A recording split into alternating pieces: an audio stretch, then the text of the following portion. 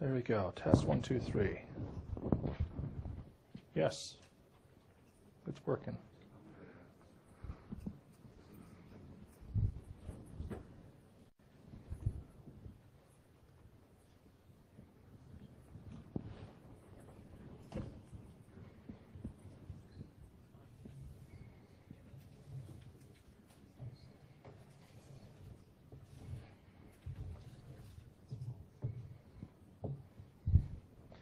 Okay, welcome everybody. My name is Barry Green. I work for Internet Systems Consortium, and this is a session that forgot a word. This is actually the Service Provider Security Toolkit. Now, of course, in the service provider world, the toolkit approach, if you're backbone engineers or anything, this is stuff that everybody should know. Because the way we protect our infrastructure, this is what this session is all about.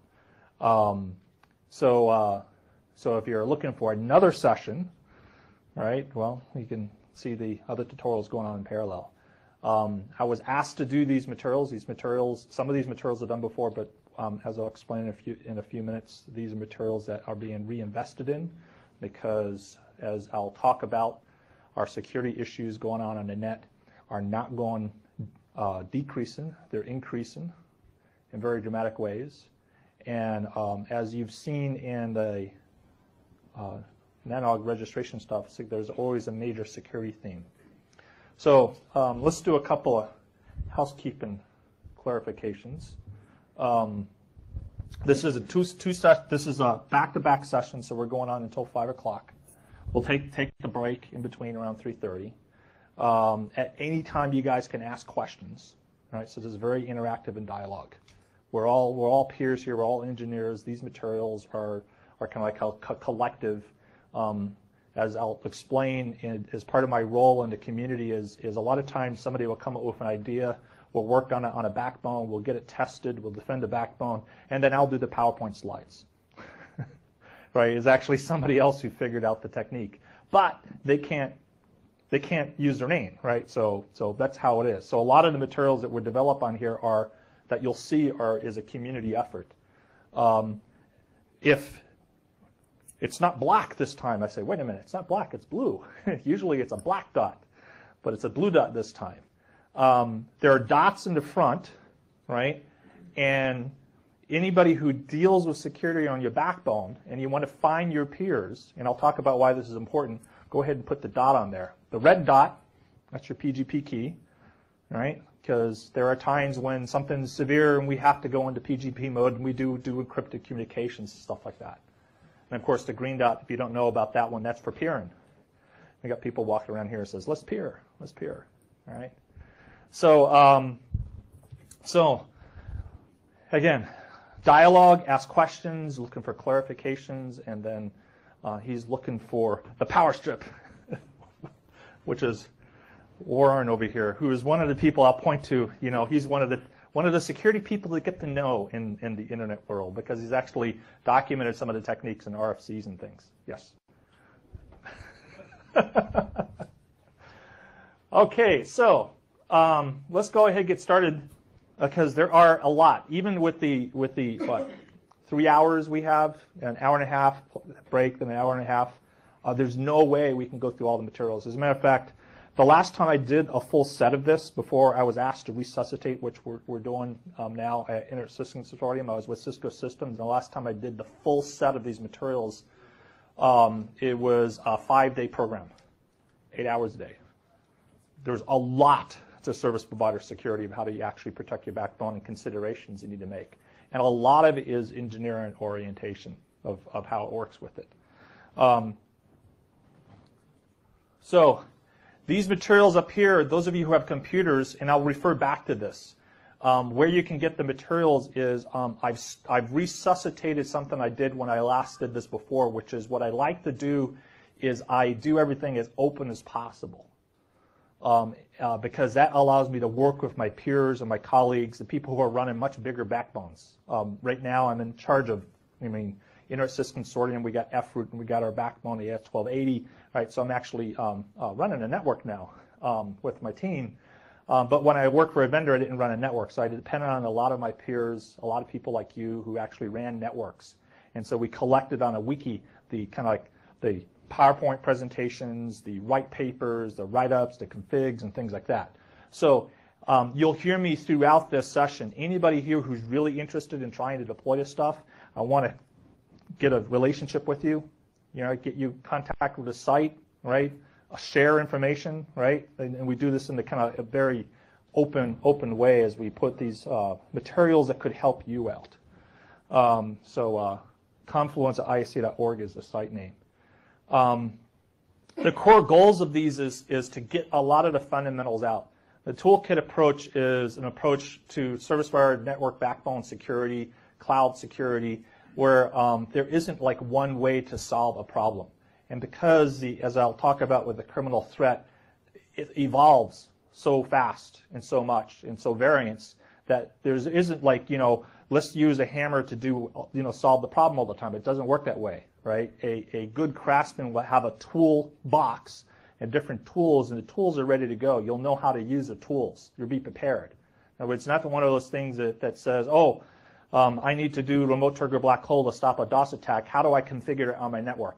Too late. You want to prepare ahead of time. You have your toolbox ready to go, right? Then when something happens on your network, you figure out which tool is appropriate for that particular issue and incident, right? So this is kind of like the approach with it. So these programs, these classes at NANOG are designed to get the fundamentals out there. And then privately and with our peers, we start working on getting the deployment, the details, right, with it, so we can get it deployed into your network. There are some new drivers. I wasn't planning on doing this, but I was asked to by the community, so it's yet another one of those things is, hey, can you start pulling all these materials together? Because there are key drivers that are going to be impacting all of you. Everybody who's running a backbone in the world right now. What I call cyber civic society is asking backbone providers, cloud providers, hosting providers, social network providers to do their part to help protect them. The cyber criminal threat is just increasing to the point where people said, hey, everybody's got to do their share. There isn't one person responsible, but everybody's got to do their share. So you're getting regulations, you're getting guidelines, you're getting market demands, you're going to have underwriters from insurance companies all coming down and say, do something, right? So starting to pull the materials together so that way you can say to like an underwriter, insurance underwriter, who's coming down to your lawyers, and your lawyers are coming down to you and says, what are we doing? What are we doing? Says, oh, we're doing something. Oh, good. Because what the underwriters want to know is, are you doing something? And you say, well, here's a list of things we can do. It's not going to be everything, right? Because every network's going to be different. What you have the capacity to do would be different. But at least you can draw upon these materials and start doing things. And a lot of these techniques and things like that are multi-purpose. Like, for instance, total visibility, understanding exactly what's happening on your network, is something you should know so you know what's going on with your customers. Your marketing people and your salespeople would love to know exactly what's going on with your customers. And, oh, by the way, it'll also help you figure out who's infected, right? So a lot of the techniques and tools you deploy are techniques and tools that will help you out. A technique that isn't taught in this one, but I'll do it for another future NANOG, is where you use SLA, IPPM, Inter-Provider Performance Metrics, as a tool to actually use QoS variables, SLA variables, to find out when there is a security issue that's impacting all your customers. And you can use that as a measurable metric, right, for security, right?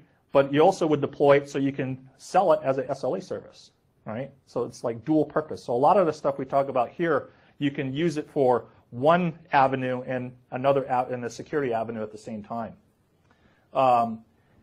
Key principle you hear throughout is all of us working together.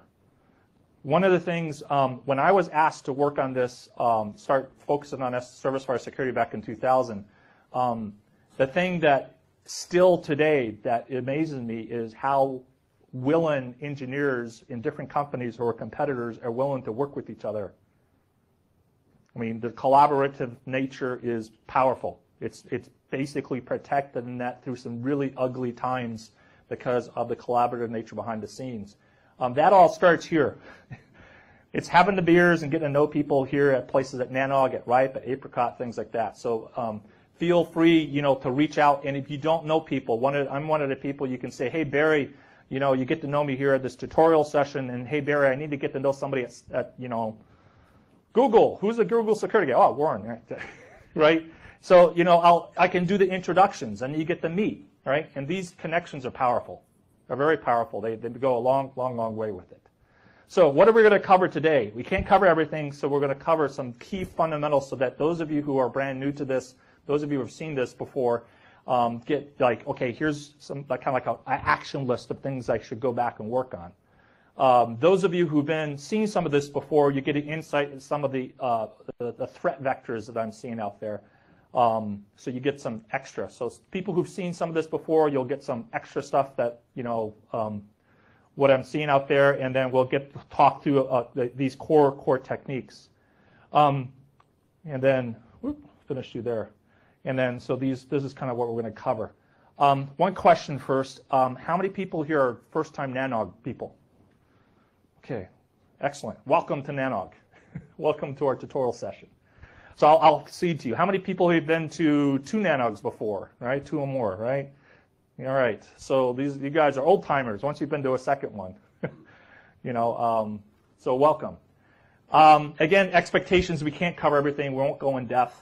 But see, I can go in depth with anybody here as you start going. Hey, I want to get community-based remote target black hole configured on my network, and I'll help you. I'll dialogue with you to get it deployed.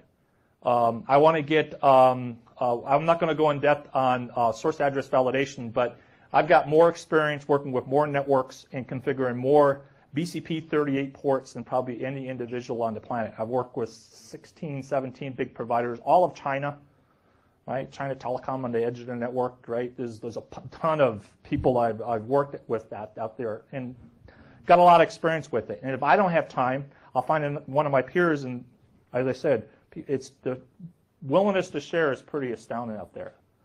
The other thing is the invitation to participate in the development of these materials. So some of you who have been doing some service provider security work and you want to share techniques, I'd love to talk to you. Love to get those techniques documented. Love to help you present them here at NANOG. As I said, there's a security theme always over here at NANOG, and we have ways to present. We can present in tutorials like this. So something that's long enough for a tutorial, like all the deep details and technical configuration stuff. We can present it in a session. We can present it at a lightning talk. We can present it at the BOF. Like if you don't want it taped, so okay, let's present at the BOF, right? So the whole range of it, right? So those of you who are new, we're always looking for new speakers, new techniques, new ideas.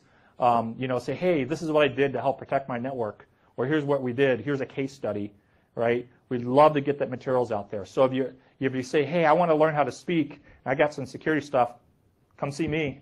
I'll help you get up there. I've been on a program committee for a couple of times. I'm not on a program committee right now, but I can chaperone you through that whole process to get it done. As a matter of fact, to give an example, several years ago, Chris Morrow, he wanted to show off a particular backscatter traceback technique that he was using with remote target black hole. And so I did the slides, right? Got the gear in. He actually did a demo, right, on the whole session. We did a tutorial session with it.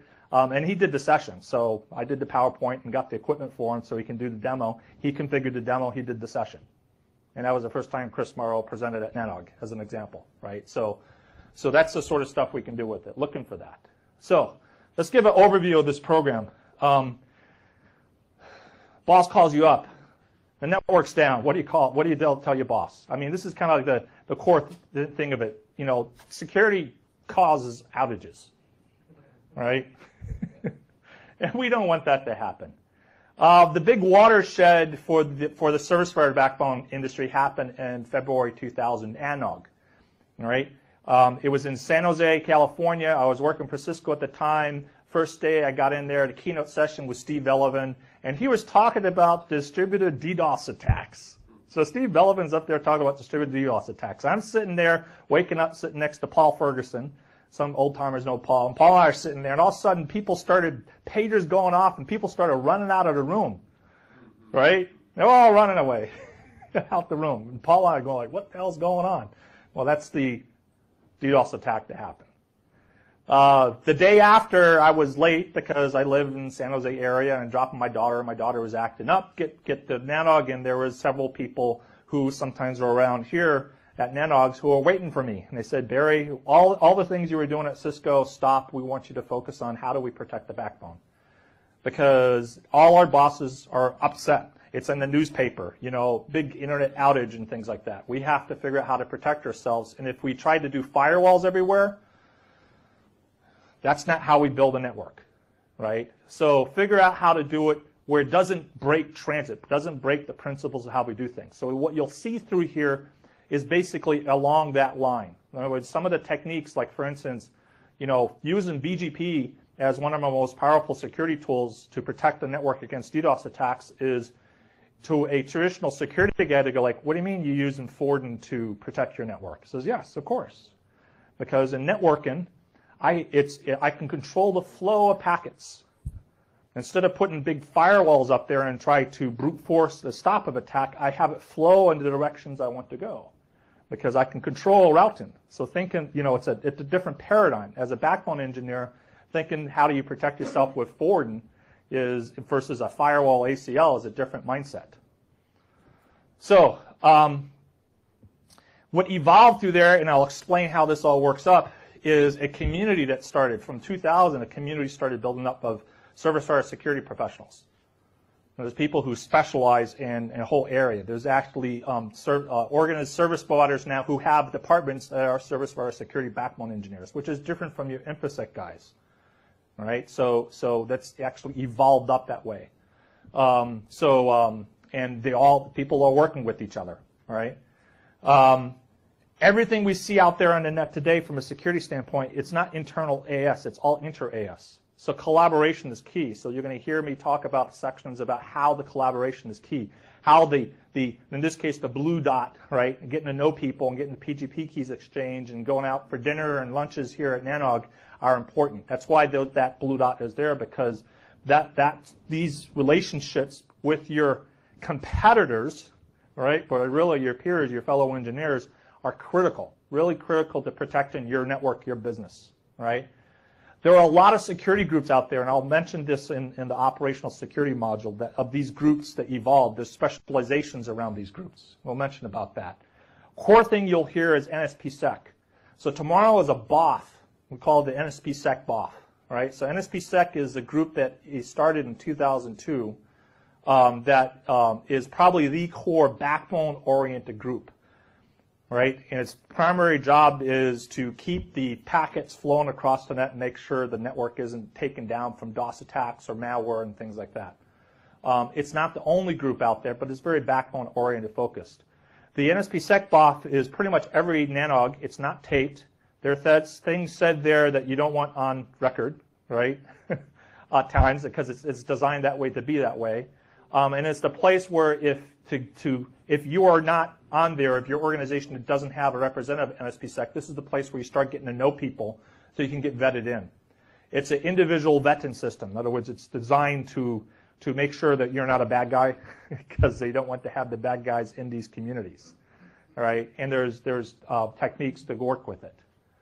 The threat cycle, and I'll talk a bit about this threat cycle. This whole we've noticed this kind of economic cycle. There was a colleague of mine, Rob Thomas, and I back in '99, we were noticing the economic cycles in security, and this is back when it was at IBM, and then starting up Team Cumber, we noticed these these waves, economic cycles happening with it. This is now called the cyber criminal economy, right? It's huge business. I'll talk a bit about this, but these cycles would repeat. As they would repeat, what we would do in the service provider world is we would take time to work through a problem, and then as we work through the problem, we figure out what we need to do. And what we need to do is different aspects of it. What we need to do happens from new techniques, new best common practices, new protocols, new additions of protocols, new equipment, right? So some of the things that would happen out there, there'd be responses within the vendors.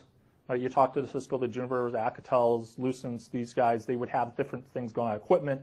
You look at ITF, that we do things there. right? So we respond to it. So it hasn't been, we haven't been sitting on our hands, since 2000. There's been a lot of evolution going on, a lot of new techniques and approaches and stuff happening with equipment with it. We've also been looking at certain principles, and I'll talk about these, of like guiding things, like there's like the Moore's law, like Sean Donnelly's observation when he worked at SBC, which it's funny because I hear quoted at Capitol Hill with federal policy people now, the 40-40-20 rule. And this was an observation that he was monitoring patch rates across his customer base when SBC, before SBC got AT&T. And so, this is kind of like, we're here, 40% of the customers care and will proactively patch. 40% of the customers, you have to poke them to patch, and then 20% of the customers won't do anything. They'll never patch because they don't know. So what we are observing over time now is we're noticing these core, like the Moore's law factor up there, that doesn't change. So we're also come up with this different best common practices. So these 11, I'll walk through some of them today with them, but and give you an introduction to each of them. And then we get new ones out there. All these fundamentals are building blocks. Anybody here who's heard about clean pipes for DDoS protection and services like that, DDoS protection services, these fundamentals are what they're built upon. In other words, if you don't know how to do a remote trigger black hole, there's no way you want to do a remote triggered shunt, right, into a sinkhole, which is essentially where you do a remote triggered shunt into a sinkhole is what you send over to a DDoS remediation service, right? If you don't know how to do a remote trigger black hole, you don't want to do an MPLS shunt. MPLS shunt is a technique where you redirect and across the backbone sort of work, right? So, so these are kind of the fundamentals of it. And then, of course, knowing the enemy now. So let me go to my next module here. And let's talk about understanding the threat.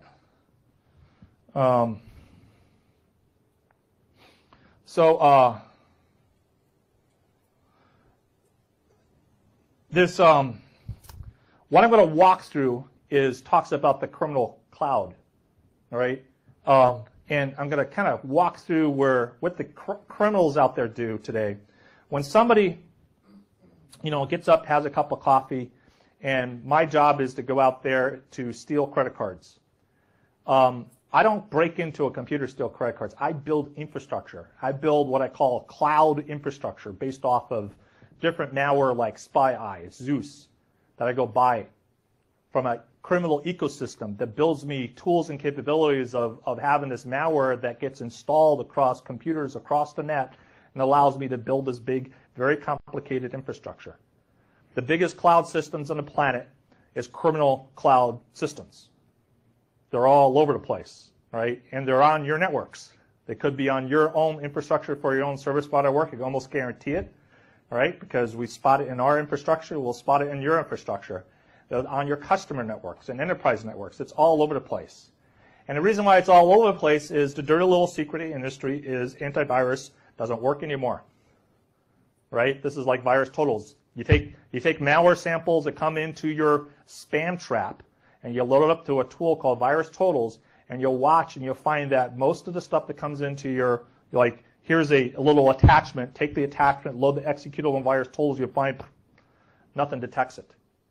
Nothing detects it because what happens is these bad guys found out that there's these interesting little tools called packers that will go through and obfuscate, and any signature and heuristic way of detecting for pieces of a malware will get obfuscated. And I can automate this. So I set up where there's an automated way of going out there and packing the software. So that way there's no way for me, if there's a particular virus binary, I can set things up where there's no two pieces of malware identical to each other. That every time I send it out, that the malware that you receive and you receive and you receive in a spam run is actually different malware, even though it's the same thing, because I can obfuscate it. So how, as an antivirus company, can I go out there and check? The signature list would be so big that it's impossible to do.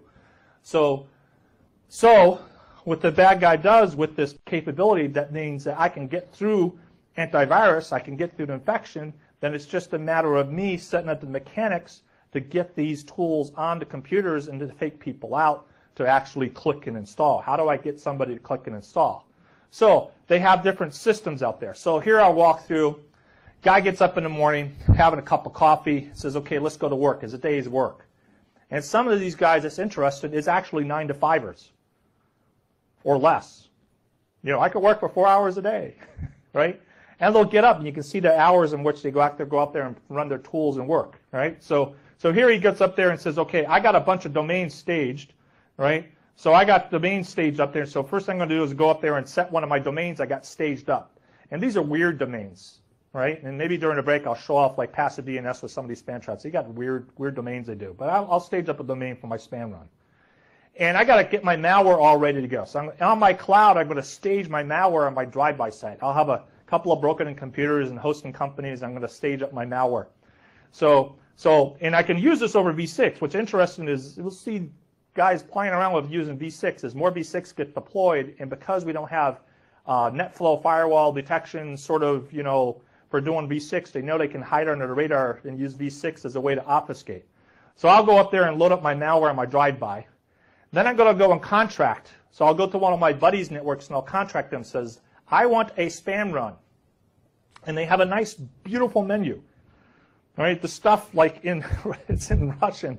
This menu I saw one time, it's like, figure out what you want. Say, first thing I do is says, I want to say this. And it goes off to a translator service.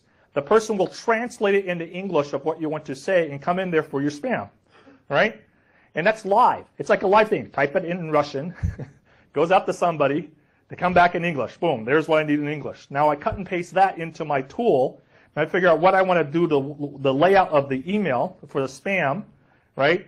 And load my graphics up, okay? And then say, okay, send out to this population. I figure out my population. So just like you go to like LinkedIn or Google and say, pick your population of what you want to send to, it's just like that. Here's what I want to spam to. Here's how much it costs you. Pay money. Pay money. Send it out. Boom. Spam. So that's Avalanche. Cutwile. These are the guys who specialize in that. Their market is to sell into criminals. So I'm going to go out there and say, okay, if I'm doing it today, what I'm going to do, I need people to click on something. Well, what's today? Super Bowl. I'm going to target the United States and do a Super Bowl spam run. All right, let's get people out there. So now the spam run goes out there, gets into the victim of the crime. All right, person goes on there and clicks on this interesting Super Bowl thing. What happens is they're clicking or looking at it because we've seen things like, for instance, 0 days. There was a couple of years ago where there was what became Java Patch 20 was basically being used live in the wild. And all you had to do is look at the site, and they would be able to infect you with a Java infection. There was nothing you can do. Up-to-date virus, up-to-date operating system, Firefox with no script, and it still got into the system with a Tor-Pig Mebroot infection, right? So this stuff will go right through your defensive mechanisms. Once it's on there, you shut down antivirus, you call up your secondary and load up more malware, and that second malware goes through there and calls the controller and says, nice little report, right? This is some of the best network management GUI I've seen was actually the criminal malware that reports what is on the machine, right? Here's exactly what's on the machine. Here's what I just own. I now own this machine. What can I do with it? Now, if I'm a botnet herder, I will go out there and groom it and figure out, okay, I got a machine in the United States military space, so I'm going to groom these together and sell it to somebody and groom these over here and build little botnets and go up and sell them. So that's a botnet herder. If I'm part of a criminal gang, then I'll set these machines up for flash flux systems. If I'm a spam crew, I'm going to set it up for spam. If I'm going to go out there and say, I'm looking for, like, for instance, I'll look in here and say, what applications are on it, and it may be like what banks. I may be looking for banks. I may be looking for companies, right, to do certain things. And the reason why I could do certain things is I could load up certain malware. So say I go in there and say, okay, the second malware I load up, I can say, okay, I'm going to break into someplace because this guy has a VPN access to someplace special. Or I'm going to go out there and infect other computers inside of a network. Or I'm going to load it up with a proxy. And with a proxy, they're able to actually sit there. The Zeus Petrovich crew was able to basically, you log into your bank, and the criminal will be sitting there, and he'll get an alarm on the computer and says, the guy's logging into the bank now. He goes in there, oh, this is good.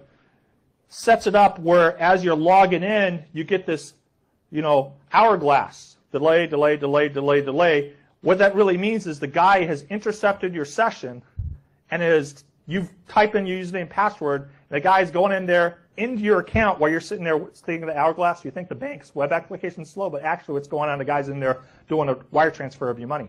And then let's go, and you look in your account, and you go, hey, there's no money. What happened? It was just stolen. This happened all over Europe. A lot of the banks in Europe. This is the big pain in a lot of European banks. Hasn't really hit the United States a lot here, but it's European banks has been hitting. Because the way they would do is they click in there and the SSL proxy through there and then straight through and get into a corporate network, right? Login network. So this is the infrastructure. This is on your networks. Everybody who runs a big backbone, cloud systems, service providers, residential hosting systems, it's on there. All right? I can guarantee it's on there because the defensive tools we have aren't working like we think they're supposed to work. All right? So it's one of those things from a business perspective we have to be really mindful of and do something about. This is why I say civic society is asking us to do things. So the scary consequences of this is, for instance, people say, oh, security development lifecycle and open and code work. It's not working like we thought it was going to work.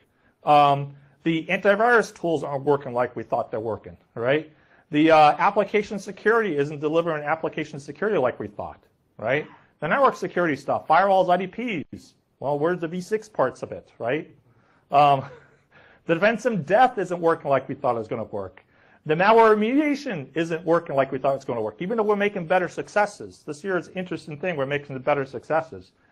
And the bad guys follow equilibrium patterns. In other words, if you try to do something, the bad guys will change. They'll follow the money, right? As I'm talking about here, they follow money. And law enforcement isn't really in a good position to do a lot, but they are doing a lot. We are making some good progress on this. So why I say all this is it's a reality check to realize that it's pretty ugly out there. You don't read it in the popular press because if people realize how bad it was, people go like, oh my goodness, what are we doing? All right? But at the same time, there's a lot of hope. A lot of hope, and there's a lot of techniques that I'll talk about here do really help you increase the resiliency and security on your network. They do pan out. They do work out. We are making a lot of progress from the law enforcement perspective. We're putting handcuffs on people. We're shutting down operations. Really good on the collaboration aspect of it. Right? So we're figuring out how to disrupt some of the ecosystems. So this is a 2012 I'll talk about as a year of hope. Year of hope. So some of the things to understand on this happens with these bad guys. There's behavior things to look at. So one of the things that we'll talk about here is we'll talk about a lot of techniques, but when it comes to the bad guys, one of the problems that was persistent for years in the security community is we talked about the malware. Right? Who cares?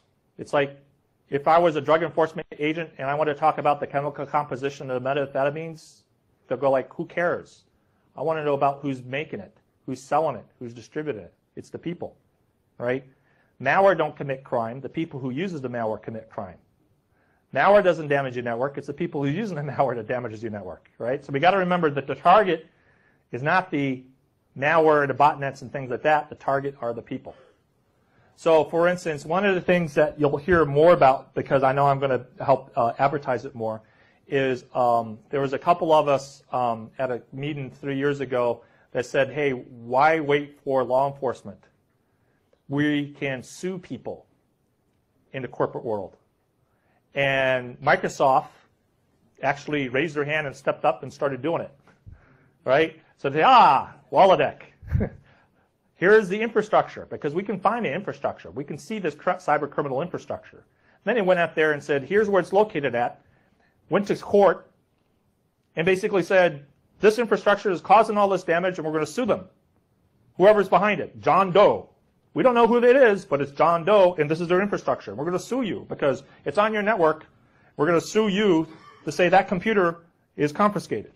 It's now our asset. And Microsoft goes in front of a judge, and the judge says, okay, where's the defendant? Where's Mr. John Doe who supposedly owns these computers? They don't show up. Okay, fine, Microsoft, you got it. It's all yours. It shut it down. right? So there's so you can go. That's Microsoft saying, let's go after the people, and that's something we want to get more companies to do. If they touch your network, the bad guys touch your network, you can sue them, even if you don't know who they are, right? That's the way business law works. So we can do that. We can go after. Forget the gun. Figure out. So somebody's pulling the trigger. I don't know who that is, but let's sue whoever. I can see where the gun's at. I can see where the malware's at. I can see where the drive-by's at. I can see that. So let's go up there and shut those things down, right? And it works. This is how capitalism works. And the reason why this is attractive is because this is how we see the world, laws, borders, things like that. But in cyberspace, you know, it's like this, right? So how do we get around international legal issues? You use corporate law, use civic law versus criminal law. Right? So this is where I say one of the areas of hope is you can use civic society to push back with the law enforcement part of it. So major threats. I break the threats into 3 big categories: criminal threat, cyber warfare threat, and then the anarchist, the anonymous guys. Right? And I'm going to focus on the criminal threat here, right? So you guys understand it from a behavior standpoint. But of the 3 things on here, the things that kind of worry me, keep me up late at night, is the anarchist one. Those are the ones that keep me really up at night. Cyber warfare doesn't worry about. I don't worry about cyber warfare. The reason I don't worry about cyber warfare is if you're a soldier and you're a cyber warfare soldier, I'm your general. I tell you what to do, right? They have somebody, you know, there's a command and control. It's a state policy issue. If you had a cyber war going on, it's kind of beyond my pay grade, right? Even though I remind lots of people who are in military uniform that, you know, they can't tell, you know, AT&T that I'm going to use your network as a battlefield. AT&T is going to say, well, wait a minute, I have contracts with customers. I can't allow that to happen, right? It's not like the same sort of thing out there with cyber warfare. So I don't worry about cyber warfare. But this down here, the patriotic, passionate, principled people, those are the ones that work with it. As I mentioned before, we've seen certain principles that we can actually, you know, use to govern how we decide do things in our network. And these are the principles where we call basically the 7 habits of highly effective cyber criminals, right? So instead of 7 habits of highly effective people, this is cyber criminal success patterns. And this is what you would do. So I'll go through these really quick. Number 1, don't get caught. Very simple, don't get caught. And it's funny, you'll see this. You'll see vulnerabilities that come out from Microsoft, and you'll see some exploit, and you look at the exploit, and you think of how they would use the exploit. And if I'm doing an exploit and I connect to your system, and I have to sit there and do things on your system, see I'm connected to your system for a while, right? There's a high chance that you'll watch and spot me and trace back. If there's a high chance that any exploit, any vulnerability, if there's a chance I would get caught, right? The bad guys, as criminals, will stay away from it. Don't get caught. Don't put handcuffs on me, right? But if they can do things that they don't get caught, really high chance. So anytime I look at a vulnerability, there's an exploitability. I look at it, and exploitability is basically whether the guy can get caught or not. All right. If it's something that they're going to get caught, they probably won't see it in the wild. Something they won't get caught with it, then we'll see it all over the place. Second thing is don't work too hard. Cyber criminals are lazy, right? Let me make money with least amount of work, right? If they would have to do a lot of work to break into a system, ain't worth it. There's much more easier ways of doing it. Follow the money. It's really funny. In my Cisco days, there was an EBC session, and there was 6 executives from this one big service provider, and they weren't believing me that I was telling them they need to do more about security on the network. And I said, okay, look, guys, here's a note. It's an extortion note. This is why you guys are not having the threat right now. Here's an extortion note. The extortion note says within 4 hours, all right, you're going to send $10 million to the Swiss bank account. Now, me, Barry Green, knows your network, right, and I know how to take you down, right? It's not hard to figure out how to take down a service provider. It's really pretty easy to learn how to take down a service provider, okay? And I know how to take you down. They said, well, how would you do that? And I quickly went to the whiteboard. Here, I'll use this technique. And they went, oh, yeah, that would work. Says, okay, now, here's a problem. All you guys are big executives. How do you move $10 million over that bank account? Think now. How do you move $10 million like this? And they're all sitting around looking at me. It's like, yeah, exactly. You can't pay the vendor on time. We're the vendor. You can't pay us on time, let alone figuring out how to do like some work order to send money across. You're a big bureaucracy. The bad guys know that. There's no money in it for going after and extorting the service provider. No money. Yet. All right? When they figure out how to get money out of you, they go after you. And that's essentially the core principle of cybercrime. Cybercrime will follow a money pattern. If they figure out how to get money out of you, they'll go after you. So just because you're not getting hit doesn't mean you're not vulnerable. It just means they haven't figured out how to get money off of you. Right? And that's a core thing I emphasize over and over again. Because this is something that will happen to you as backbone providers, as cloud providers, is if they can't take out, like if you're the one with the money, right, and you put up big defenses, says, okay, and he's your provider, says, okay, I'll go after him to get to you because I'm being paid as a hitman. My job is to take out your network. I'm going to do a DDoS for hire. And if you got big defenses on, then I'll go upstream, right? I'll flow up. And we see that happen. Trying to capture these guys, trying to prosecute these guys is multi-jurisdictional. We thought this would be a big problem. What's interesting is over the last 2 years especially, we've gotten really good international law enforcement. Right? This last DNS changer takedown where we had 3 different countries involved with evidence, putting evidence in courts in 3 different countries was actually pretty significant. So we're making some progress, some interesting progress here, multi-jurisdictional, but the bad guys will keep multi-jurisdictional. They'll do it in many different countries and make it harder for us. And they'll try to go after people who won't prosecute. So this is where we say, okay, let's go out there and sue them. Let's go after them and sue them. Let's retaliate with it, right? Because for years they've been going after people who don't do it. And they'll also stay below the paying threshold. In 2004, the industry, we started doing a big effort to stop big DDoS attacks. And what happened there was the criminals noticed that if my DDoS attack went above a certain threshold, the service providers responded. And then they dropped the threshold, and they dropped the threshold, and dropped the threshold. So now, especially in North America and Europe, we don't see a lot of big DDoS attacks because the service providers wake up and do something about it. So they figured out that threshold. And the cyber criminals figure out what those thresholds are, and they respond to it. So that's a DDoS example. Another threshold example they look at is acceptable loss ratio. In 2000, when I started in service security, I talked to Wells Fargo. Wells Fargo's acceptable loss ratio before they actually opened a criminal case for a, online banking fraud was $150. Today, it's $1,500. In other words, there's so much of it that the threshold goes up and up and up and up. Because if it kept it at a low threshold, there'd be so much of it that their abuse department would just be buried, right? The bad guys know exactly where those thresholds are at. Give an example, a Carter operation. A Carter operation is where I got a stolen credit card and I'm going to pay a secret shopper, so you're a teenager. Yeah. Secret shopper, here's a secret shopper, and your job is to go out here and say, here's your shopping list, and here's a white credit card. It's actually a piece of white credit card, and go around to these stores and buy these things. And it will total up to the acceptable loss threshold of that credit card. So it's funny, a year and a half ago, my wife's card got hit, $4,999. Chase card, exact, $4,999. 16 different stores in the Miami area. Chase, because I know the abuse guys at Chase acceptable loss threshold was $5,000. In other words, that's where the alarm triggers that the card's being used for criminal activity and shuts down the card automatically. $5,000, $4,999, 0 cents, exact, on there. These guys know this stuff. They understand the network stuff, so they stay below the threshold. These guys also have a certain set of trust with them. This whole ecosystem has a trust, but then they go after each other. In other words, sometimes the collateral damage we'll see on the net is because two bad gangs don't trust each other to start attacking each other. So some of the DNS amplification attacks that we've seen over the last 2 years has been, bad guys going after each other.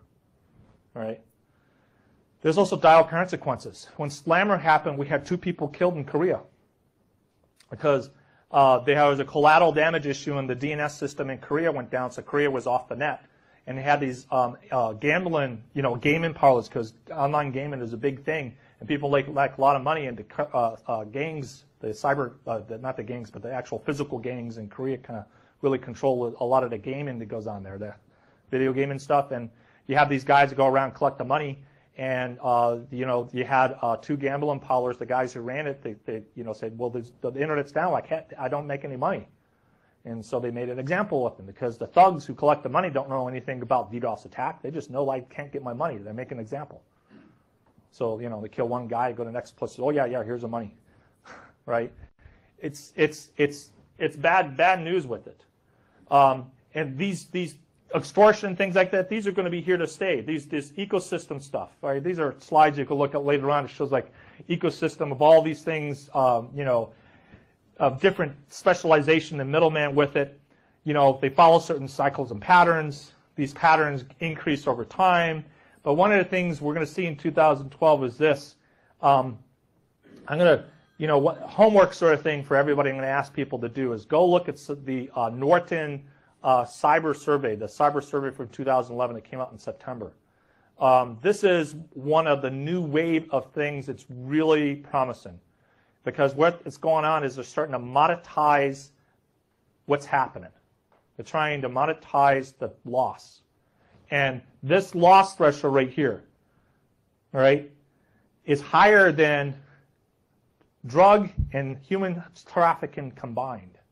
So when you look at the crime activities in the planet, and when you total up cybercrime as being higher than illegal drug and human trafficking combined, we're starting to get publicly information out that we knew privately behind the scenes in the law enforcement world, that we knew that the cybercrime threat was a huge loss in society. Now, what's going to happen over 2012 is more surveys like this will happen. So Symantec kind of raised the bar about how to do these surveys. So we're going to get more of these coming out. What will then happen is towards the end of the year, those companies that insure your networks, right, who insure you against cyber threat, are going to start saying, what are you guys doing to protect your network?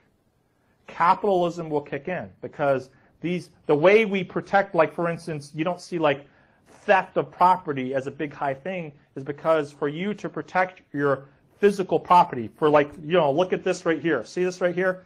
This is a lockdown device on this projector. This lockdown device on this projector is because this hotel or the AV service who's providing this thing over here probably has insurance, and that insurance says, are you doing your due diligence to make sure that nobody walks out with this projector? That's how capitalism works. That's how business works. This company puts that protective device on there. That's the same thing that's going to happen on networks. That's why I'm being asked to actually dust off these materials and start investing in these materials again, because this is what's going to happen. These surveys are probably going to be the biggest dynamic that will come down, where your management will come down and say, hey, we got to do something about cybersecurity because the insurance company is asking us, what are we doing? We got to have a report. What are we doing? What's the list? And off we go doing the list. We do got some good actions out there. Community action makes an impact. This is something where we took down the Mokolo operation, but the thing is, the criminals respond, right? So we take these guys down, they learn their lessons, they improve, and they come back better, because there's a big economic drive for them to do things, right?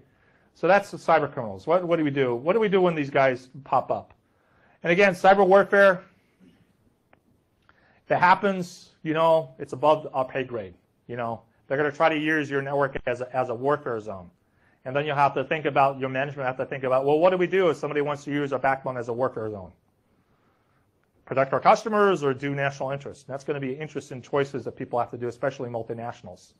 So cyber warfare consequences is, it hits backbones. This is the battle space. Your backbone is the battle space. Do you want to have that happen? Right, and be prepared for it, because it does do you want to have the collateral damage on your network, right? But the threat I really worry about, these guys, people who don't have a political affiliation, they don't have bosses, they're not driven by money, they just want to do it because there's something that they believe in, whatever that is. Right? The first crew that I saw out there that was really passionate about this is the Chinese threat. A lot of times the Chinese threat where China is attacking someplace isn't China. It's people in China. Now, when you have a million hackers and they interact with each other and they compete with each other and they're very patriotic, right?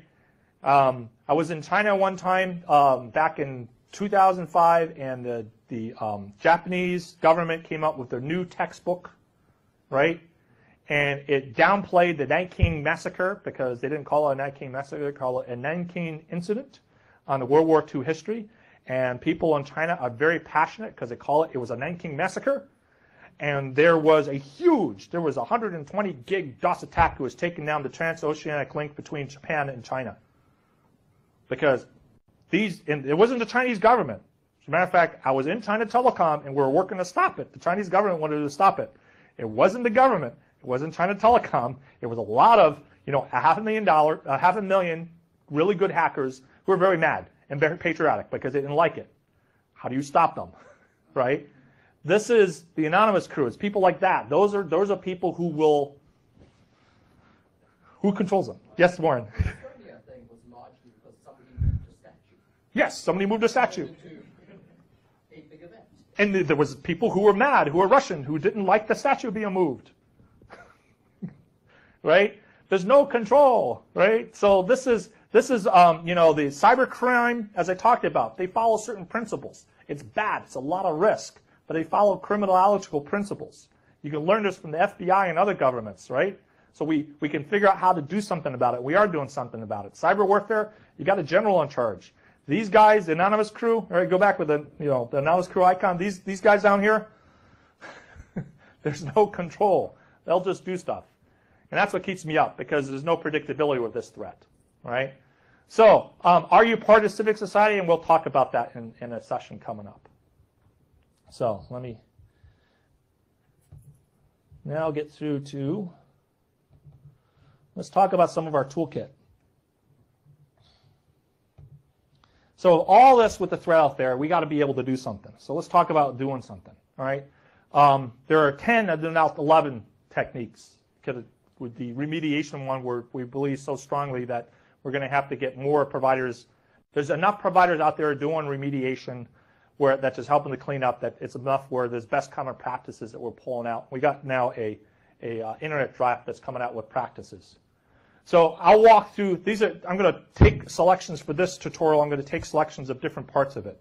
All right. So there's a module in here we'll talk about the importance of preparing your network operations center. In other words, you can't wait until the last minute to do any sort of preparation. You have to think about it now. So all of you being here at this session is part of the preparation. This is really, really important. You got to invest in it, because it's just like a fire department, right? You don't want to. The analogy I use is you go to the fire, and what do you do? Open up the manual. How do you operate the fire truck? Doesn't work that way, right? You got to know. You got to have the tools ready to go, and you got to be prepared for it. So like this process right here, which I'll walk through here when we talk about the prepare to knock, is something that evolved in the industry with it. Collaboration is key. You got to collaborate with your peers. You being here in NANOG is part of this. So I'm really happy you guys are here. And then, take advantage, all of you who are brand new, of getting to know people. Look for people around, and, I'll introduce you around. You'll be amazed. All you need to do is go up there and ask people. Come up and ask them. Look, if you see the black dot or the blue dot, here's the blue dot. You go up and see the blue dot, just go up and introduce yourself. Hey, right? 1280 AS, right? What do you guys do? What do you do? What do you work on? Ask questions. Hey, I work on this. Start getting to know. Exchange business cards, emails, PGP keys, right? All that stuff, right? Do all that stuff. And that goes a big, long way to collaborate with it. Another is the tool set. This is, I still use this today. INOC DBA. We got our own phone system. It was funny, in the middle of Slammer in 2003, this is a SIP-based phone system based off autonomous system number. Unfortunately, I never changed my phone number. So if you dial 109-100, it goes to my phone, which is 109 Cisco. I never changed it, though. I need to change it. I need to log in and change it. So PCH kind of puts that whole thing together and manages with it. And it was a demonstration of what we can do with a private system. The idea is kind of have a private bat phone. So you had two phones on your desk. One phone was your corporate phone. The other phone was like the bat phone. If you know if the bat phone rang, then it was somebody important that was one of your peers. It was a self-selecting sort of stuff, right? You know, it wasn't an irate customer. Protecting your network is really key. Scanning your network, looking at your network constantly with it, because the bad guys are probing your network. I mean, simple things, well, we'll talk about here because I'm not doing this module, but simple things still apply. I remember in 2000, in preparation, I did a NANOG class in '99, and these guys from CNN, they listened to the class and they liked the technique, and the technique was very, very simple. Basically, they put on the VTY access list, because they were using Cisco's, and the same thing works with Juniper. Basically, on the access list, they put 2 log statements in. So basically, anytime they had a failure, they log TCP and log IDP, right? And they pump that into syslog, so it goes into their syslog for the entire site, and they load that into MRTG, right? And so they had a graph that showed the log failures on the VTY ports every day, right? So they had this threshold.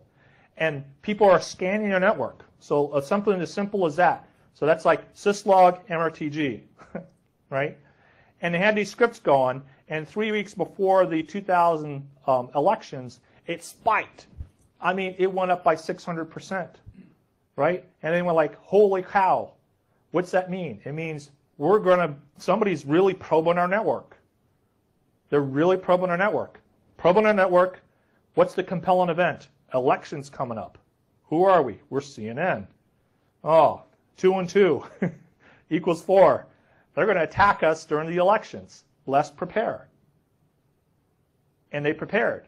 And by golly, that was the elections with Florida and all that stuff, right? So CNN was not only everybody going to CNN trying to figure out who's the president, right, with Gore and Bush, they were also being attacked. And they kept the site up and running because that's something as simple as, you know, preparing their infrastructure and then monitoring the infrastructure with a simple syslog and MRTG gave them insight of what's happening, right? So some of the techniques that we teach in this broad curriculum is as simple as that, right? You set that up, you should be collecting syslog anyways. That's add one script to syslog, plug in an MRTG, and you keep an eye on it. What's the level of scans on my network? You're always going to get scanned, but what is the level of scans? And look for the variance in there. If you all of a sudden you see variances, something's going on. Edge protection. Protecting your network. I mean, you know, and this goes everywhere from ranging from, you know, ACLs on the edge of your network to core hiding techniques. You know, there's a range of different things you need to consider depending on your network scenario, and even to different sections of your network. Because you could have certain sections of the network you want to protect differently than other sections of the network, depending on services and capabilities and things like that. You know, I was talking to one crew, and they say, oh yeah, all our video and voice services are totally isolated. None of the internet traffic can get to it. So this is like they have a edge protection policy for their common backbone infrastructure, and then within the voice and video services, it's even more protected. So it's, you know, layers internally. So, but you know, constantly think through it. And it's interesting, some of the techniques we would use with this are not just like throw ACLs everywhere. It's like how you actually forward your packets, how you address your network. You know, because you can address and forward packets inside of a network in such a way where you're just using the separation between EGP and IGP as a protection mechanism, right? There's a reason why many networks would use IS to IS as an IGP is because IS to IS is not IP, right? It's a different protocol. And a different protocol actually gives you some protection mechanisms, right? Because you can't attack the IGP if it's an IP externally, as an example. So that's like an example of equations you would go through from edge protection, which is non-intuitive, right? Your IGP selection as part of your edge protection is not really a traditional security way of doing it, but you understand how it works with backbone work. Destination-based remote target black hole, and then the source-based remote target black hole, which I'll talk about both here after the break. So remote target black hole, this is probably the #1 tool that we use in our toolkit. How many people here have remote target black hole set up in your network ready to go? Yay, this is great, all right? Remember the first time that Chris Morrow and I and Chris Grimland were like, come on, get everybody doing it. It was really, I mean, this is a really, really This is a tool to have ready to go on a network. There's been times where a customer has had a DOS attack, and in the middle of the DOS attack, we configured across the network. And I'll mention this. You can set this up and deploy it across backbones with like zero chance of something happening on your network. You just set it all up and be ready to go. And then when you need it, it's just a powerful technique. The core thing with this is we're using Fortin as a core tool, right?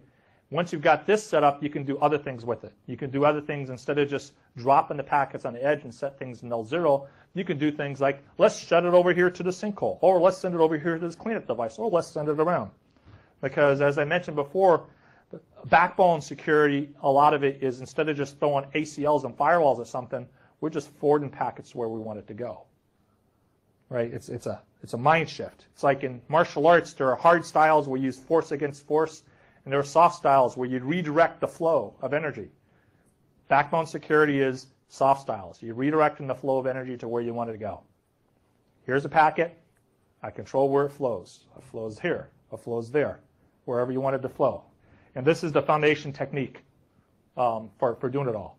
It allows you to do things where from the NOC, one command with BGP as a trigger triggers across my network, and then send it to null zero. Or I can send it to a sinkhole. Sinkholes are probably one of the biggest breakthroughs in forensics capability that we have on the net. The concept wasn't like astronomical or new. We first started deploying them during Code Red. So the actual term sinkhole came out of when Code Red started up, and it was really hitting New Zealand first, and they happened to be in Singapore at the time, and I'm with a whole bunch of the guys from New Zealand, and we're trying to figure out how to handle Code Red. And I said, well, why don't we take it down here and set it up to put an Ethernet switch on and do a static MAC on the Ethernet switch, and because the routers couldn't drop the packets fast enough, so we forward the packets over. Now that was not a astronomical great technique. That's actually, anybody here ever use AGS Plus? How many old farts, right? AGS Plus. You ever do the T connector on the AUI and forward packets to the T connector AUI with a static MAC, because if you try to filter packets, the AGS Plus would just like die on you, and that was a shunt to a sinkhole, right? And so that's essentially what we're doing here with the Ethernet switch with the sinkhole. So that's where this whole concept, and we're saying, well, what do you call this? I said, well, we're shoving it down the toilet, down the sinkhole, and that's where we're shoving the packets down the toilet. Since then, these things, and I'll talk about this, have grown to where basically a principle is instead of just dropping the packet, I look at it first, then drop it. Backscatter is part of this whole thing. You can stick, honey nets and honey pots in this thing. You can do the advertisements out of the sinkhole. So instead of having lock up your null zeros on your routers, so they go. You take your /19. Instead of locking it up, so you do your BGP lockup, instead of just locking it up, make it equal null zero, you make it equal the sinkhole. So any packet that's scanning the network, it goes into the sinkhole and you count it. It gives you forensics capability. All right? So these sinkhole capabilities are pretty phenomenal of what they can do with it. BCP 38, we still need a lot of source address validation with it. And through this year, I promised people that I will be dusting off, and it's time for a BCP 38 review, because there is more than just source address of the IP nature that we need to look at, but we also need to look at other capabilities. There's other things to look at with it, right? Because anytime a packet comes into your backbone, it's an AS boundary. You're an autonomous system. Autonomous system means that you have autonomy. You can dictate what comes in and set up a policy and what you accept and don't accept. So for instance, if you want to accept people to set their DHCP bit to whatever they want, set that policy. But if you want to say, I want to reset it to 0 because I'm going to use that for QoS inside my network, then reset it to 0. Right? So you make those policies and then enforce those policies with it. And it starts with this source address to make sure that the source address that gets sent to you comes from the source that says that this is them. Same thing with a MAC address validation with it, right? BGP prefix filtering. Now, of course, there's lots of talk about, the BGP security work and things like that, but there is a ton of stuff you can do now with the BGP that's available now. And don't wait for like, oh, we're going to get BGP security with a new protocol and things like that, because when that comes out or where that comes out, it's still the future. Talking about today, there's a whole bunch of things that you can do now that help protect your network and reduce your risk. I remember there's times where people who have been doing good BGP security techniques, right out of best common practices, good prefix filtering, and then when things that happen on the net and it doesn't bother them because they've been doing the things they need to do to protect themselves, right? Total visibility. Really, really understand what's happening in the network. One of the first things I did in '97 when I went from Singapore Telecom over to Cisco Systems was NetFlow was getting killed. And I went like, oh, no, can't kill NetFlow. And so that was one of the first things I did at Cisco was to save NetFlow, because I'm a big on visibility, right? And some people are very happy with the NetFlow part, and the whole work with it, because I'm a data guy. I love seeing the data and things like that with it. But it didn't start from a security perspective. It started from like me just understanding what the users are doing. Marketing people, salespeople need to understand what the executives, they need to know what the users are doing. So this is total visibility is one of those multiple use principles. And then me coming out of the research world and go to Singapore Telecom, that was a thing that was drilled into me as basic principles from a monopoly telco. Understand exactly what the customers are doing. Know more what the customers are doing better than they know what they're doing. And then you can sell better to them, right? So this is like a surprising thing, because you go like mobile carriers. Anybody here from mobile companies, right? Data. Know what your customers are doing. Data. Total visibility, right? And so that's what I was taught. And, demand that from your vendors, but also in the general IP world, really understand what's going on with it. Because you can use it. If you understand what's going on, then you can say, okay, what's the security angle of that data set? How can I use it from a security angle standpoint, right? So you can see what happens with it. And then the final one here, this is the kind of like the new one, which is remediation. We can see where the malware is happening on the networks. And you'll see a certain phrase I use in here all the time.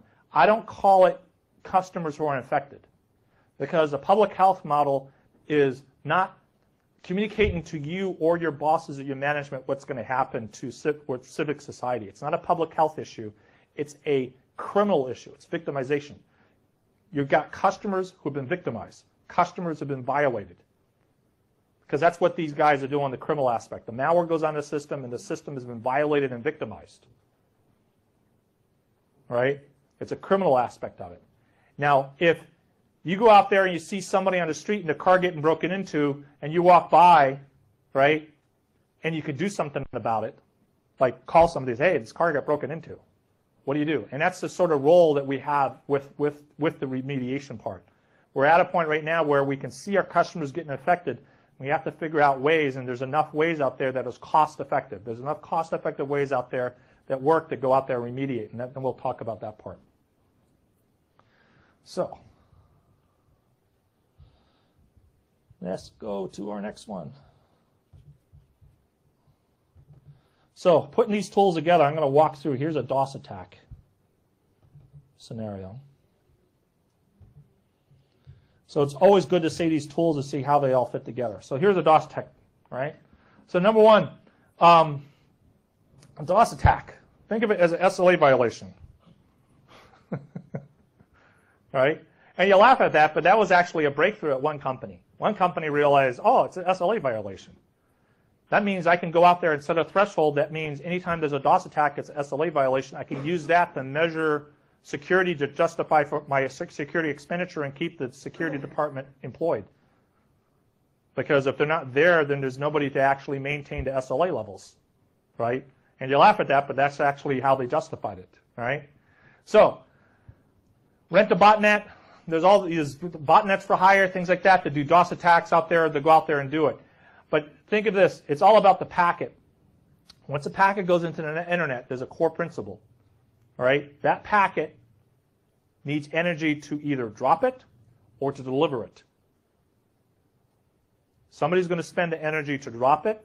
Somebody's going to spend the energy to deliver it. but energy is always going to be expended. As soon as the packet leaves my system, right? If I got a cell phone, like on my iPhone here, and I send a packet off from this guy over here, somebody's going to spend the energy to either drop that packet or deliver that packet. The energy is going to be expended, right? So whenever packets go into the system, somebody's got to do something. Somebody's paying for it somehow in some way, all right?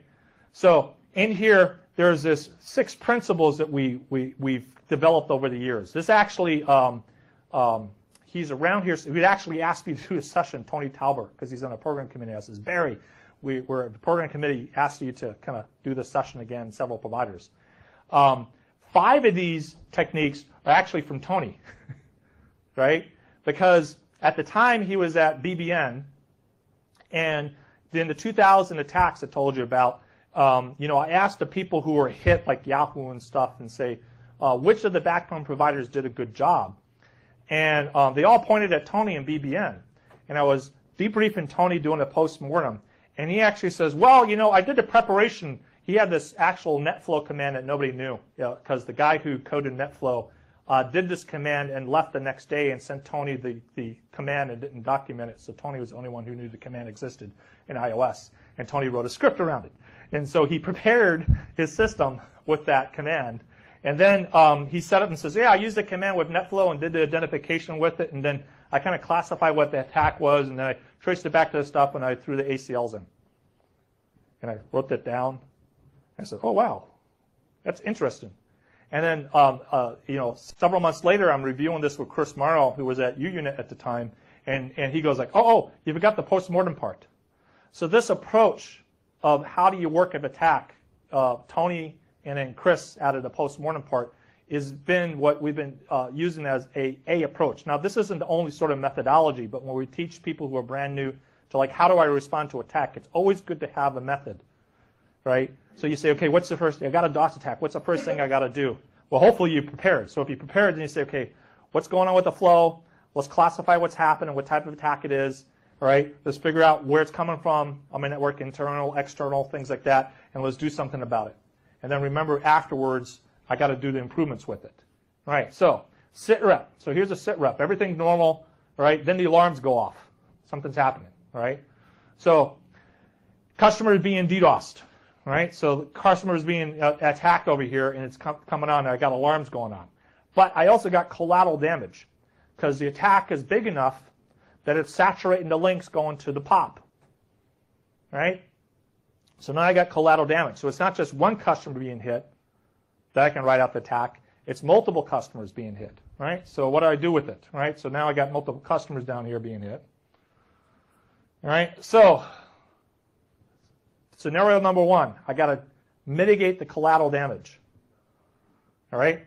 So collateral damage, right, is what I'm trying to prevent because it's not so much a target. So what I'm going to do is I'm going to push the attack to the edge because I identified that here's the particular customer being attacked. I'm going to drop that to the edge. So I'm going to take my no-trigger black hole. I'm going to drop it to the edge of my network. All right? So now on the edge of my network, it's all being dropped on my edge of my network. So now I've taken what is an aggregate effect because all the packets coming to the target, hitting the POP, aggregates together. So I got a big flow. Now I'm pushing out to the edge of my network. I got fewer flows. In other words, the flows out here are less than if they summed up down here. So I'm pushing out. So now what I got is my collateral attack is mitigated. I got partial service, all right, for my customer because one IP address is being hit, right? He had a /24 for an example.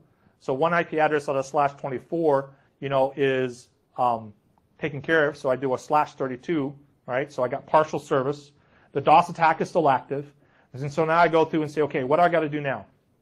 Now I take the next step. I can sinkhole it. I can watch a DDoS attack. I can activate clean pipes, right?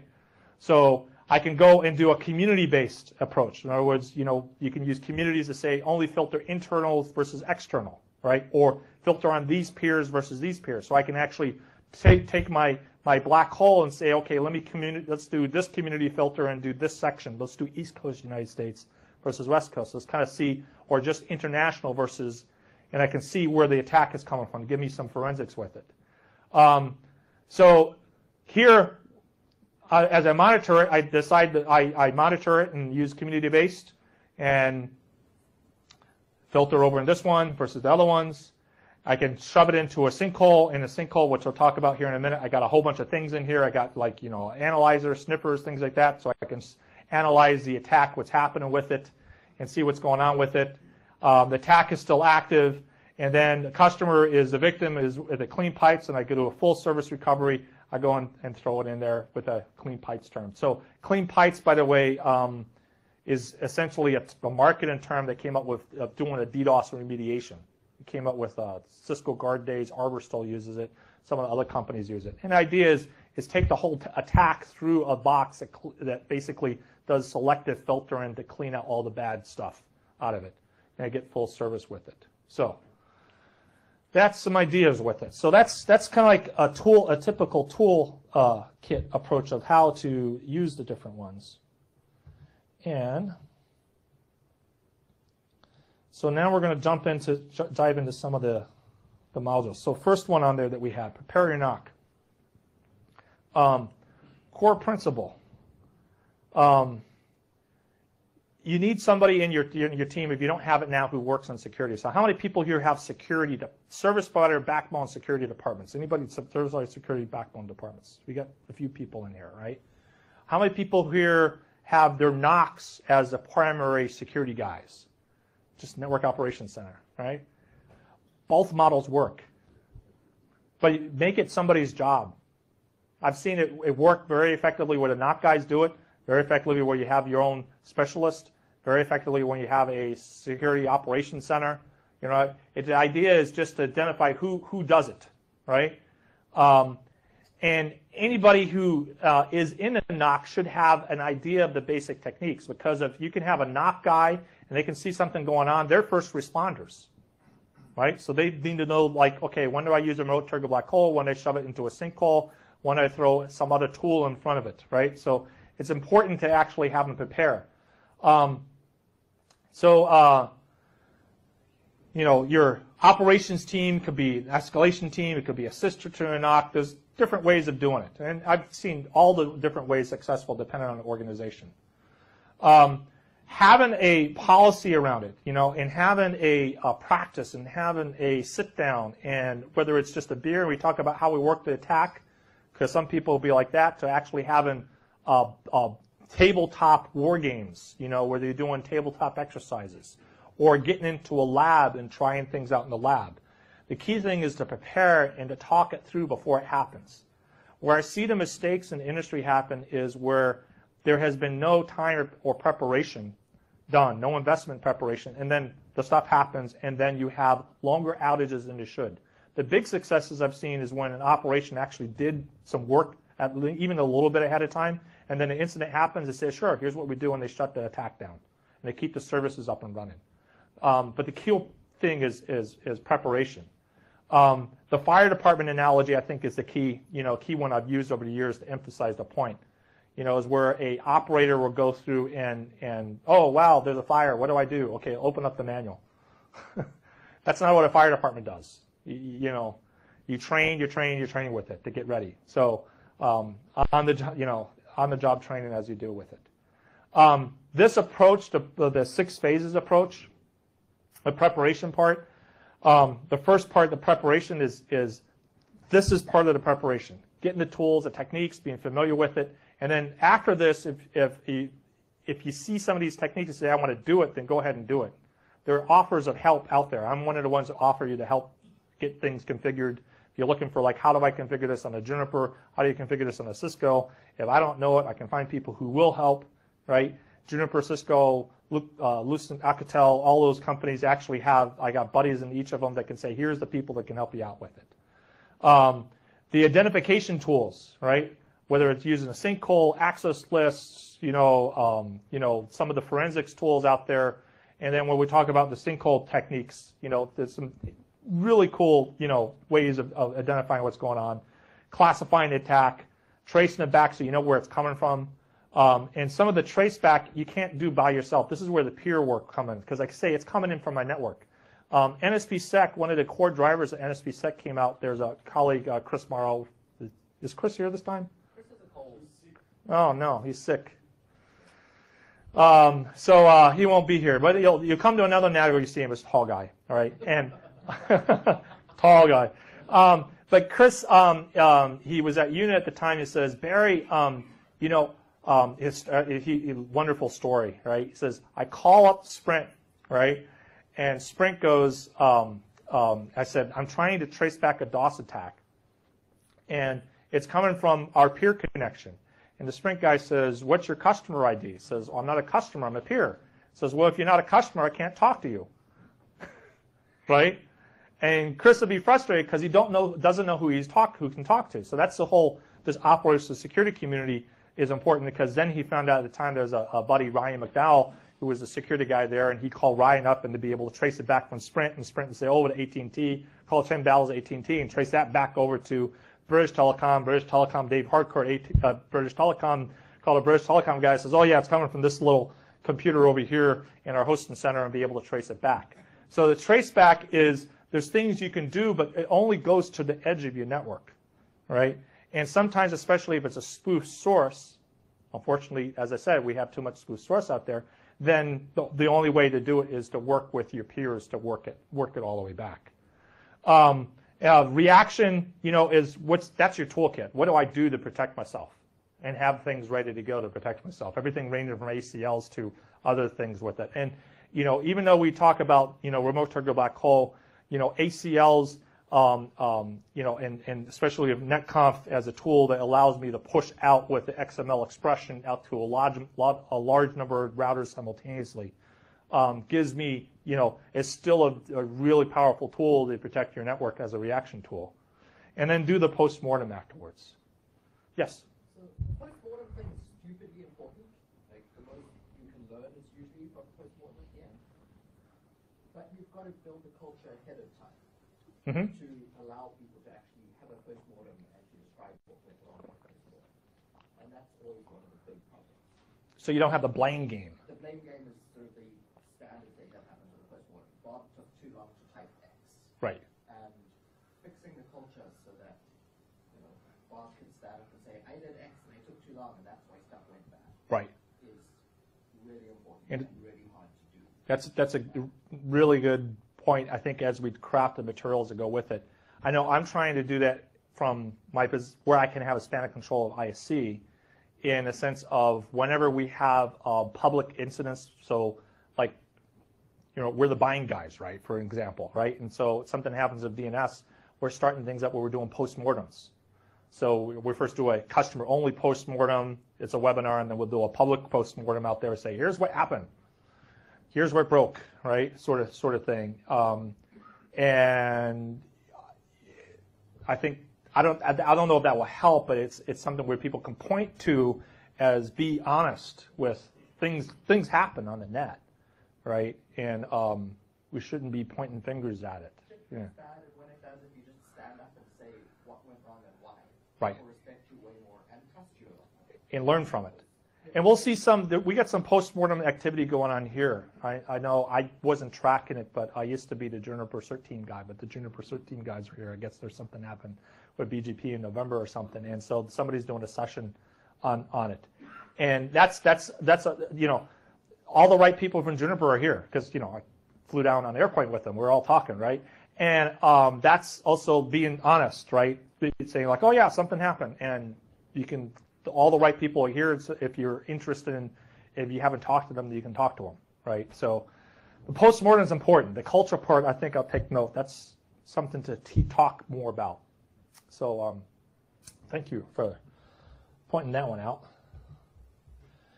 Okay, so let's talk about remote target black hole before our break.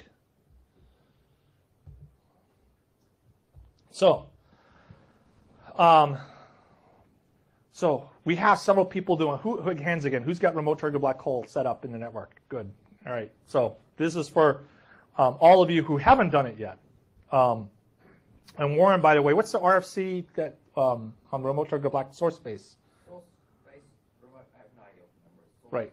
Space remote black hole. Right. I'll put the RFCs out there in the links in the weekends.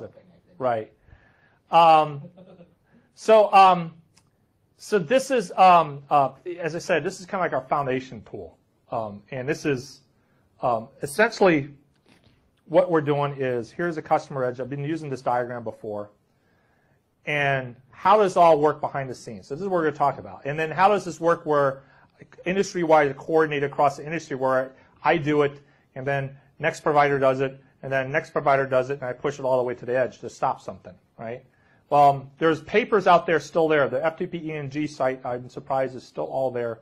There's some NANOG tutorials. This video right here is a old classic one, which is an important one. This is where Chris Morrow was still at UUNet that did that tutorial. So that was the one out there, and that's a really good one because we actually did a demonstration, because Chris the night before says, I want to do a demonstration. Can you get a bunch of routers? And this is at Oakland, so I'm pulling routers out of my lab in San Jose from Cisco and bring it over to Oakland, and they set up a lab. They set up a demonstration of it. And then Dugan Turk did this RFC that described it. He was at the time, he was at Bell Canada. And the reason why he did it from Bell Canada was, he's now at Juniper, but the reason why he did Bell Canada is Bell Canada had a DOS attack, and I got on the phone with them, and they configured it in the middle of the attack, right? And then they were so impressed with the technique, and I was talking to him and says, I have no time to write it. You want to write an RFC?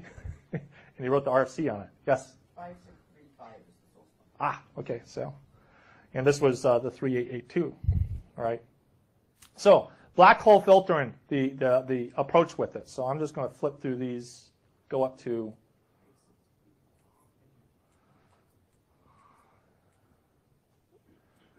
get to this kit right there. So this is a basic one. So there's two basic parameters around this. The one I use mostly today is the community-based one, but to do the community-based one, you should know the actual static route approach. So this is the static route one. So the static route one, what I'm using here is on all my routers, I'm setting up a trigger. And in my documentation, there's several networks out there reserved. So 192.0.2.1 is which network? Anybody know that network? Documentation net. It's a documentation net, right? Never to be used on a net, never to be routed on a net, because it's only there for documentation. So if I go through every single one of my routers, okay, and I put this static route in, the risk to the network is 0, because that network doesn't mean anything. It's only to be used for documentation. And this is the core preparation step. I go out there and every single one of my routers I set up, this particular network equaled null 0. Boom. All right, now I'm ready to go for remote trigger black hole. Because then I can take a router and configure a trigger router. Trigger router can be a Quagga box, right? It could be a little Cisco, it could be a little Juniper, just something that speaks BGP. You're not going to take the full tables. All you're going to do is send a route over, right? It's just one. And also, if you're nice, allow your customers to do it for their own space. Yes. Well, we build on that. Customer trigger black hole. The foundations first, right? So this is a configured a trigger router, right? So on this step over here, I get all my routers with the same prefix, and I set up a trigger router. Then to activate the black hole, I redistribute the host route from the victim. In other words, take a /32, and I set the next hop to the test net. Right? Just set that route, set it to test net. I send it into my network. I set the no export, no advertised community. Set no export, so I don't put the Murphy filters out there, right? And then the route is propagated to BGP to all the speakers out there. Install routers with this particular one out there, and then that means that route now equals testnet, which is null 0, and the packets go to null 0. So that's the basic approach. So let's see this illustration. So here, step 1, I prepare all my routers, set it up there, all equal to null 0. So all my edge, so in this case, I decide to set all my edge routers up to be that way. Okay? What's that? For advertising a route out? You don't have to. You can do it on, I've done it on routers that are live inside the network. It's just, yeah, this is my trigger router, so if something happens, I unplug the router. That's go away. It's a Murphy step. you know, just engineer it. We're engineers, right? We can engineer it differently in there. This is the fundamentals of it. Prepare the trigger router, right? It can be a separate router. It can be a production router. So it's a production router put in there. It could be a Quagga Zebra router in there. Here's kind of like the router configuration using the Cisco configuration for the trigger router. So I set this up where I'm not taking anything in, right? So I set up my local preference. I set my community no export. Usually what I use today, instead of using this, I actually set up another community, basically a Murphy filter. So I do a no export and then set up another community on it and make sure that community is a no advertised community, doesn't go out. So on the edge of my network, I don't allow a community to go out. So that way, if something happens in no export, I got another community for filtering. So basically, egress filtering going out, I keep these from leaking to prevent route leaks. Especially think of, right, this statement right here. See, set community no export is what Pakistan did not do, all right? This is what they did not do. They did not reek at this slide and do this. And that's what happened to YouTube. They didn't do this right here, right? So they weren't paying attention in class. And so this is kind of like the statement of it. So now I activate the black hole. I go out there and add IP route, set this no route. So this right here, 172.1961.1 is actual, that's being hit with a DOS attack. And I set the 0, set it to tag 66, because if you notice back here, I'm using match tag 66, that approach in the match approach. So I do tag 66, matches it, has a glue, out it goes out there. Now here's how it works from a rib fib perspective. So here's my BGP rib over here, and then I got this coming in with no export, and it comes into the fib and matches through. Down here's a static route, and then it glues together. Here's another illustration. So over here, this is my BGP route. So over here on my BGP route, this guy over here equals the testnet. My static route, this equals no 0. They get glued together. This equals this equals this. Comes in here in the fib, and now equals no 0. Voila, black hole. And that's the core foundation technique with it. So the black hole is activated. So now when you see this illustration, that's actually what's happening behind the scenes with it. So, and that guy's down here and he's safe, right? So there's another illustration of it with it. Now, the community-based method, this is I'm digging up the white papers I did with this and some of the lab configs. We're actually going to do a lab config for Apricot. So we're going to teach this as a day class in Apricot. We're building up this lab. So if that wiki site that I'm pointing you guys over to, the Confluence, that isc.org, and the SP security space, there'll be labs created on this stuff, right? So, so you'll be following along with the labs. And on this, with the community part, a community part allows me to go through and figure out where I want to drop it across my network. So if I got a big backbone, I may want to only drop it on one side of my network and not my other side of the network. I may want to drop it just on my customer edge and not my parent edge. I want to drop it maybe on my parent edge or drop it everywhere. So you can set certain communities up, right? So instead of just having one static route, I'm setting the communities that say, okay, this community means drop everywhere. This community means drop all peers. This community means drop residential customers, right? So I can say, here's how I want to drop. This community means sinkhole it. This community means send it to my clean DOS service. This community means, okay, this is where the community-based method means, because different communities will do different things. Route it this way, route it that way, drop this, drop that. Each community builds up with it. So that's why we use the community method, because I can go through and say, over here, this community will be my POP customers, this would be my data center, this community would be a corporate network, this would be peer 1, peer 2, peer 3, and I have a community to do everything. So I can have different communities to do different parts of my network to do different things. So the communities is the approach I walk people through to do now, because it gives me basically, here's my index of communities ready to go of what I want to do is I want to move my traffic around and drop it. Okay? So that's remote target black hole. Now, source-based remote target black hole. So Unicast RPF was originally created for BCP38. In other words, how do we go out there and validate the source address with it? All right. Then in 2000 we had that DOS attack. So, and Martin Winter actually works for me now. You know Martin Winter? Yeah. Open source Rotten Forum, yes. Tomorrow I have to wait a little Quiggy chart thing with it, with open source stuff. So Martin was at Exodus, and there's a couple other guys at Exodus, and I was talking to Exodus about the 2000 attacks, and they came up with something that they said, well, we didn't say quite that, but basically I call it the Exodus requirement. How do I send out 1,000 lines of ACLs to the edge of my network and drop source address and do it all like in real time? But it's just kind of, how do I send out lots of stuff out really fast based off a source address? And I was thinking about this, I said, wait a minute, I just did this unicast RPF.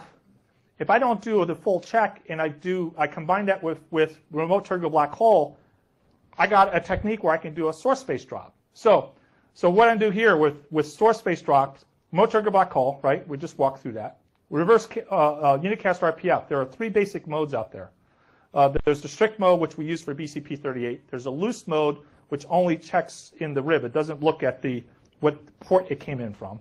There's a feasible path mode, which gives me more flexibility off of what fib. That's kind of like the Juniper implementation with it. All right. So what I'm looking at is this loose mode. All right. So what happens here is strict mode is here's the interface, right?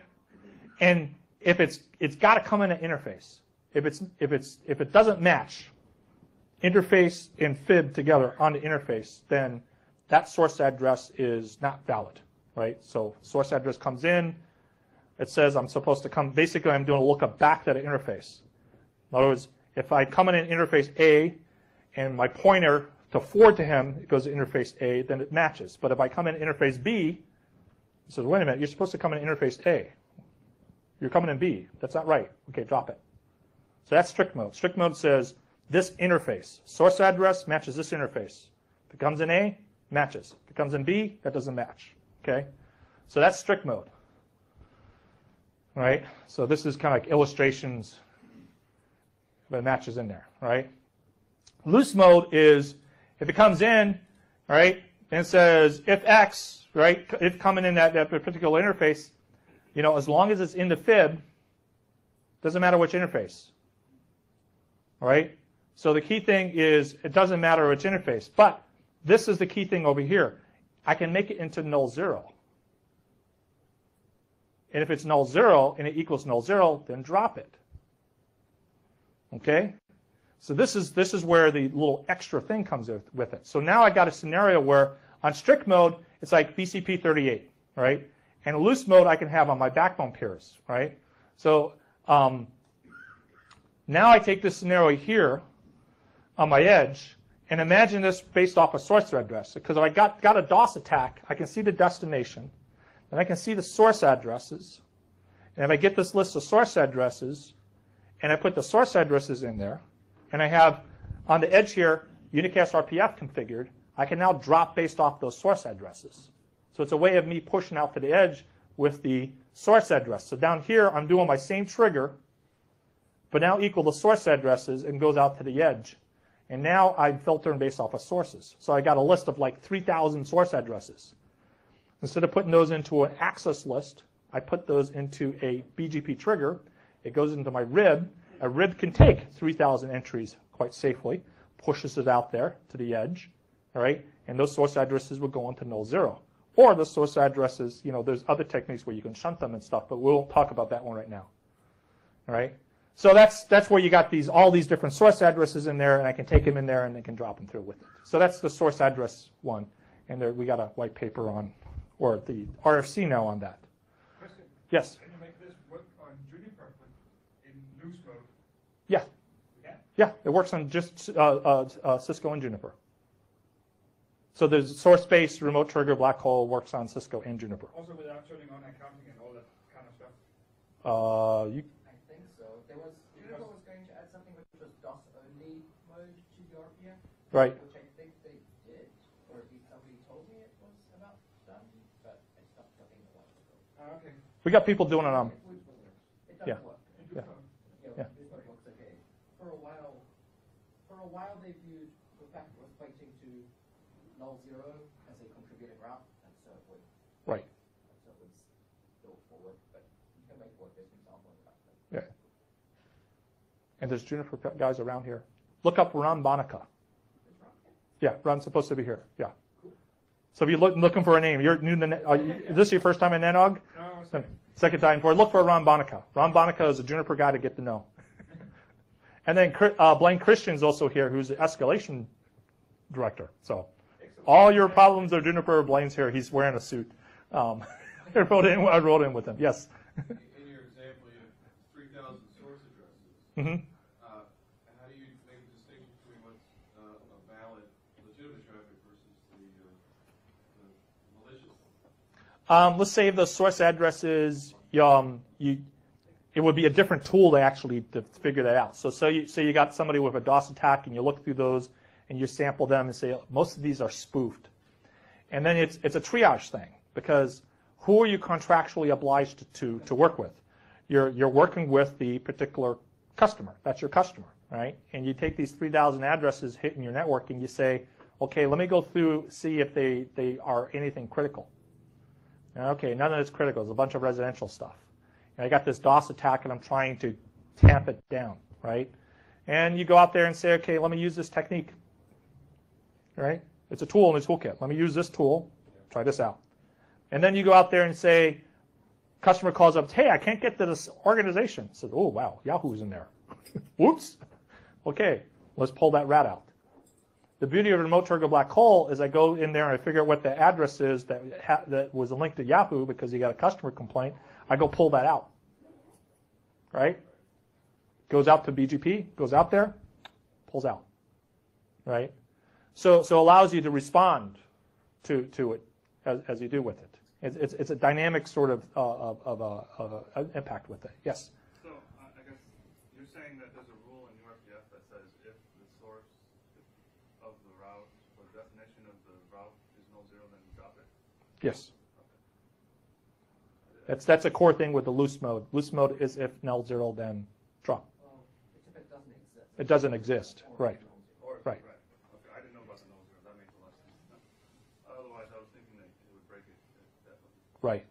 And that's where the if it doesn't exist helps also, because you can have spoofed. So if you, this is where the BGP filtering comes in, because you can go through on the BGP filter and be pretty strict on your BGP filtering. And if there are routes out there, which there are not many left that are not yet advertised, because all the addresses are allocated, not used, but allocated. There's not much Before, yes. Then, yeah, that's true. But I don't know how, if Cisco and Juniper's got fee 6, Unicast RPF. But it will, if it's not there. But when this was originally created many years ago, it had an impact. If it doesn't exist, that has a big impact now. So the null zero part is probably the most applicable use. Okay, so what we're going to do now is we have break time. There's supposed to be refreshments. So we're going to take a break. Then we're going to come on back here after the break, right? And I think we're starting at 4, right? And we'll come back and do some more sessions. We'll talk about sinkholes and some of the other stuff.